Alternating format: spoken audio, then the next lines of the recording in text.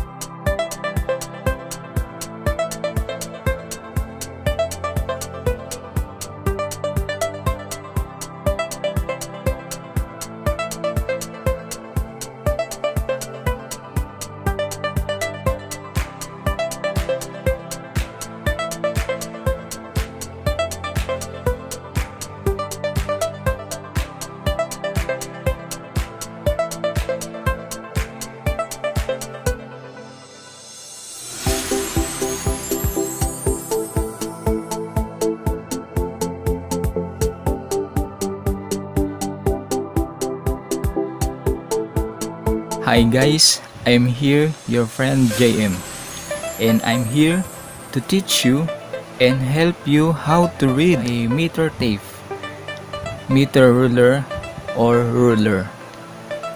First of all, I want to greet you guys wherever you are as of this moment. Let's go to our main course. In my introduction, I will tell you its history and the use of it. The history of measuring tape is originated in the United States when Alvin J. Fellows invented and patented the first spring measuring tape in a circular case, but he can't take all the credit. He was just improving on an existing design that was created in 1821 in England by James Chesterman. So that was the history of measuring tape.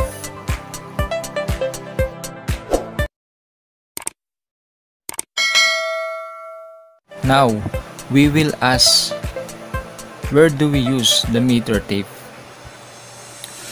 meter ruler, or ruler in our everyday life? We use this to measure things in terms of length, width, and height. Nowadays, we use the measuring tools in many different ways. We use this at home and at work. So guys, let's take a look closer. So I have a blow up sample of a roller. So as you can see guys, we have two types of measurement. So in our upper portion of our sample is we call the metric measurement, and in the lower portion of our sample is the English measurement, or what we call English system, and at the upper is the metric system measurement. Okay, now guys, let's start to read. First, let's discuss the metric system in upper part of our ruler. So the measurement in metric system, first we start in the smallest from millimeter to kilometer.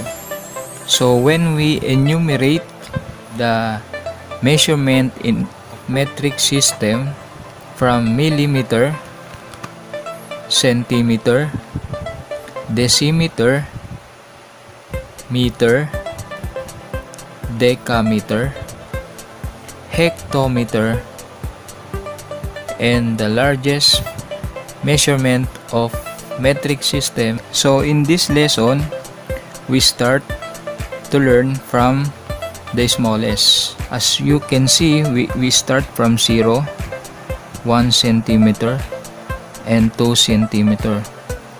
So you can see the line next to the 0 is we call this 1 millimeter, 2 millimeter, 3 millimeter, 4, 5 millimeter, 6 millimeter, 7 millimeter, 8 millimeter, 9 millimeter, and when we reach the 10 millimeter mark, we call this 1 centimeter.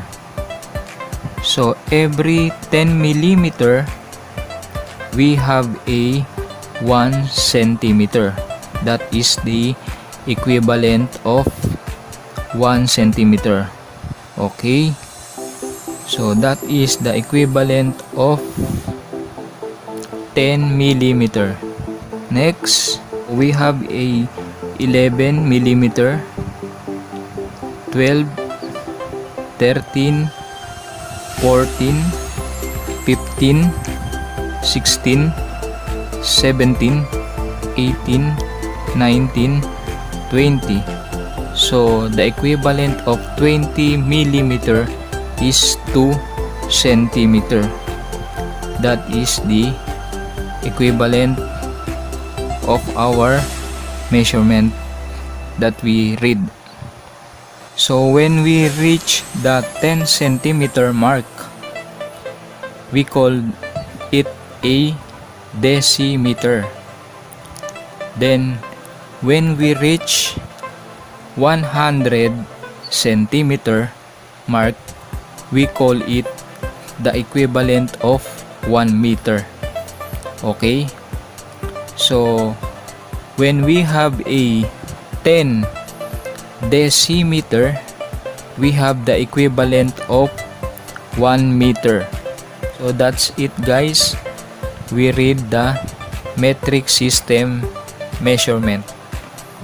Okay, see you on my next episode, the part 2 of our discussion in reading a measurement when it comes in English system. So thank you guys for watching our lesson how to read a ruler. For all those not yet subscribed to our channel, please don't forget to hit the subscribe button and the notification bell to notify you to our next lesson of how to read a meter tape, meter rule, or ruler.